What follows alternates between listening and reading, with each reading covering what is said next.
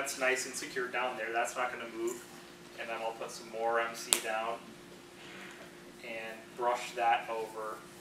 I use a brush. I don't use my hands. This is a revolutionary thing for me. Well, we eat with our hands too.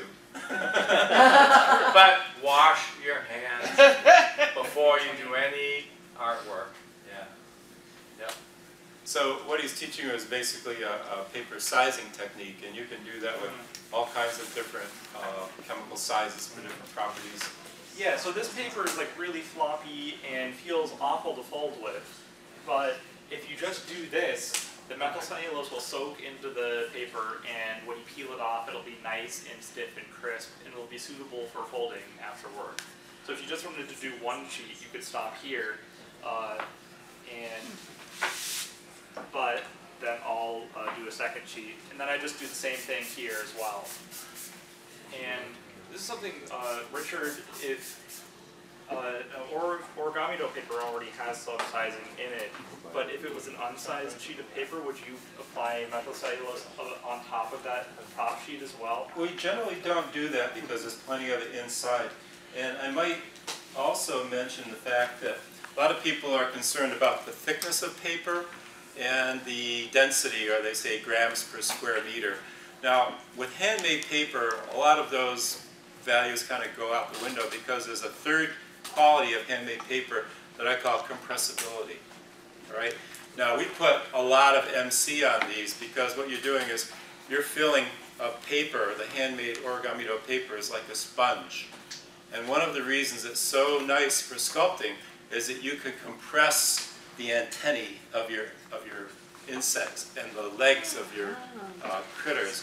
It's that compressibility that is important to sculpting, but the MC, being water reversible, allows you to still compress that sponge to make really thin, compressed, dense structures when it dries.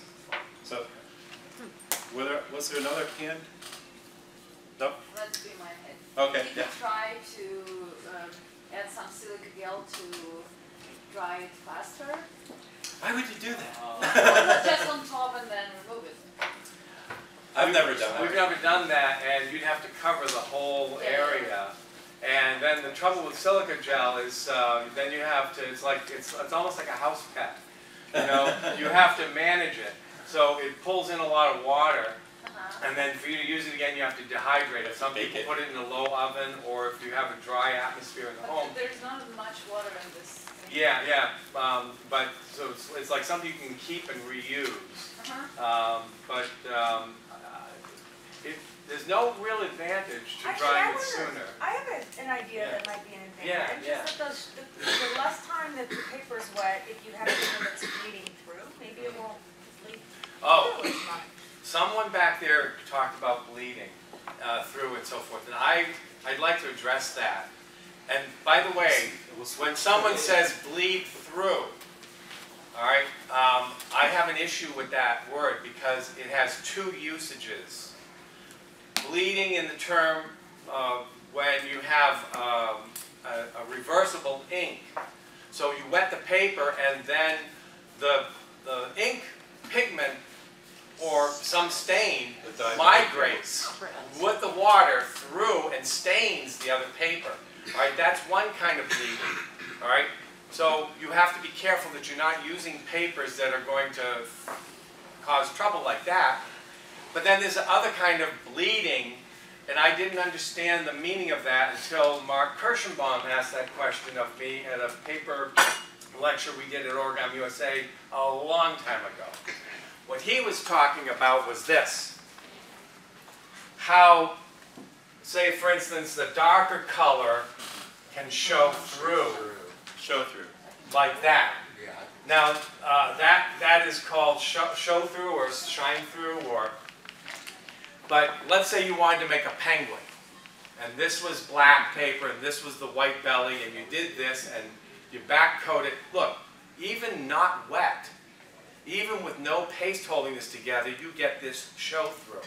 Is that the kind of bleeding you're talking about? No, I'm talking about paper that's dyed. Paper that's dyed, okay. And if it gets wet, the sun ray you, the blue will leave some of this. So for the issue you're talking about, where you're going to get a migration of pigment or stain.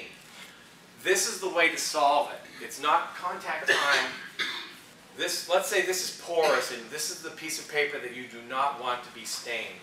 Before you use this for backcoating, you need to coat this by itself with methylcellulose. So you would take this on a board, brush methylcellulose on it, and let it completely dry. What you're doing is you are protecting it, because the methylcellulose is a sealant. Borrow this for a second? Okay? You can see the MC film Yeah. on the edge of this. It looks like cellophane. It's actually cellophane. Yeah. Okay? So that is what is actually sealing the one color from the other. Right. So you can seal the paper, and that will protect the stain from this migrating past that sealing barrier and actually staining your paper. So you have to protect the paper first by pre-treating it. When you get it wet, it doesn't. The methylcellulose is quite a barrier, Wow. and it does work because I use that trick all the time. Yes. Is there a way to show through? Then the show-through is the other issue. Can I ask one Yes. more question? Yeah. So if you protect it with this layer of methylcellulose, is it soluble when it's dry, the methylcellulose, by other part of methylcellulose? Or Yes, it kind of I mean, slows it's it down? reversible with water, if that's what you mean. Yeah. But now the thing that you want to be careful about here is that you don't want to super wet your protected sheet. Okay? Now it's already been expanded, it's already been sealed, and then it's been dried. You can take this off, you can expand with water your troublesome sheet. Put the methylcellulose on this. This would be the layer that's on the board. Then you would take this, and you do not need to wet this. It's already been expanded and it's been treated and it's nice and stiff, and you can just put that on there, all right, and smooth it out. Now, water will migrate from the methylcellulose that you put on the trouble paper, and it will slightly soften and make everything, you know, wet. But it's going to slow down or even completely stop the migration of pigment or stain. Now, it doesn't work 100% of the time, but that's really your only chance. Another way to deal with this is to take the paper that's going to cause the staining and seal that.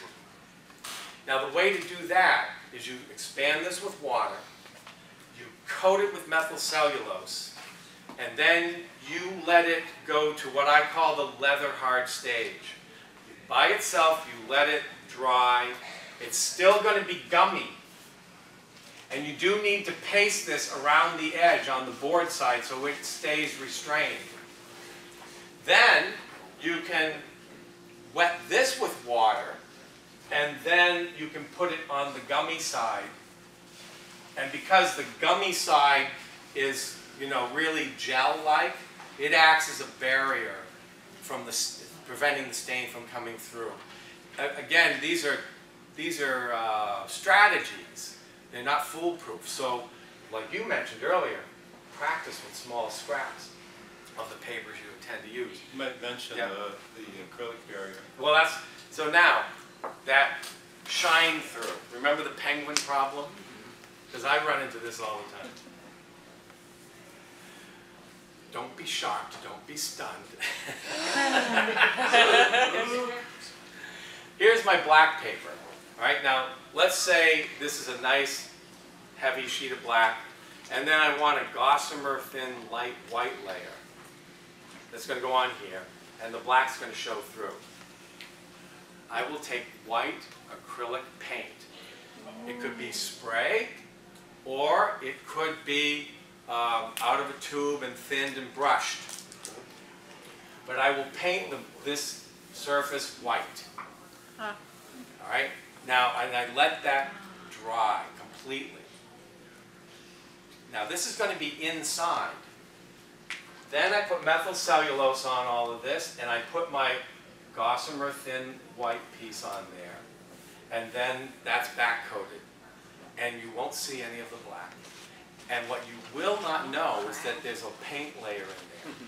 Because you're going to look at this outer surface and it's paper.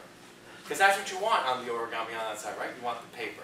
So you may paint with acrylic, water-based acrylic spray or brush, a blinding coat.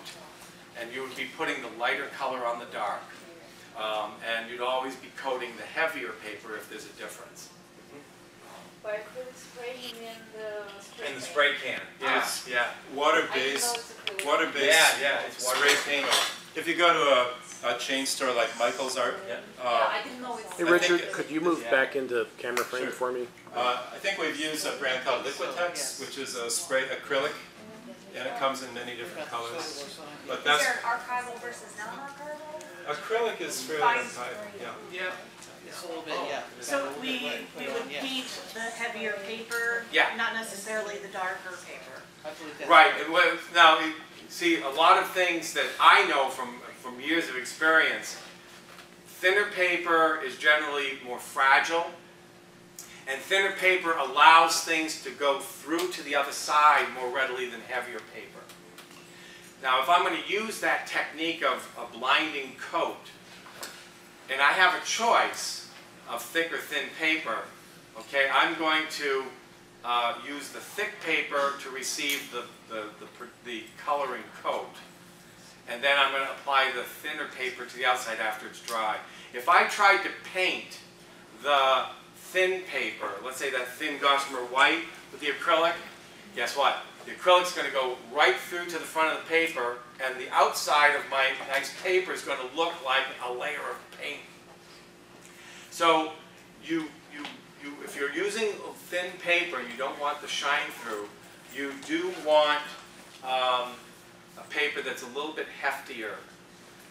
Or here's another tip, is that if you know which side of the model is going to be mostly involved on the inside of the folding, and you're not worried about migrated paint, because this layer might be mostly on the inside, then you can get away with it.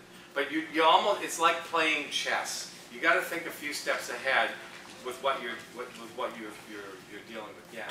So that rule seems to also confirm with what you stated earlier, where Yeah. you want to have the heavier paper on the bottom. So if you apply the rule to have the heavier paper on the bottom, and then you apply the paint onto the heavier paper as well, Right. it would still be on the bottom, and then you. Yeah. Now here's the third remedy for shine through: a triple layer back-coated paper. People think, oh, we're doing back-coating, it's 2 pieces of paper. No, your blinding layer could be a middle layer of paper that's the protective color. And that actually works very well. You could actually paint that, let it dry, paste it in between your 2 display pieces, and then you won't have any trouble migrating anything. And that also works for the stain problem, even if the papers are both the same color. But you can put a barrier layer, that's what that would be called, in the middle. I've often done triple ply pieces because of the shine through or show through, or because I had a staining issue. Or, So think about that. You could use 3 layers, that middle one serving the purpose of the paint layer. Yeah. or if the 2 papers that you want to use are kind of soft, you put the really strong layer in the middle. Yeah. I wanted to grab another book because there's, here it is. This book, The Origami Jewelry, has a whole series of back-coated, very small elements, but the majority of these are commercial paper that you would find like at Paper Source with Japanese printing. I see this is what they call, I think it's a hemp design. This one has waves. This one has like a traditional Chinese pattern. This one has almost like a batik. And there are foils in here. You can back coat all kinds of papers, but if you want strength, you know, back coat this decorative stuff to some nice handmade washi or kozo, mulberry, some strong paper. And with the paste on the inside, you don't need to glop the outside. You don't need to spray it with acrylic. You don't need to dip it in epoxy or spin it in a spinner. So everything in here is back coated. Yeah. I won't be putting any glue on this. Well, you can do whatever you want. Okay. I'd like to share with you a brush pattern that I learned from paper makers in Japan. I've been using this for decades, and this is amazingly helpful. You know, there's always a best way to do something. I learned this from the paper makers in Tosa-Washi, Japan, and in Salem, Massachusetts back in the early 1990s, and I got to work with these people. And they showed me this brushing pattern. I said, what do you mean brushing pattern? Wow, this is so cool, all right? Now, what I'd like to do, because I don't want to harm this wall. Let's see if this can serve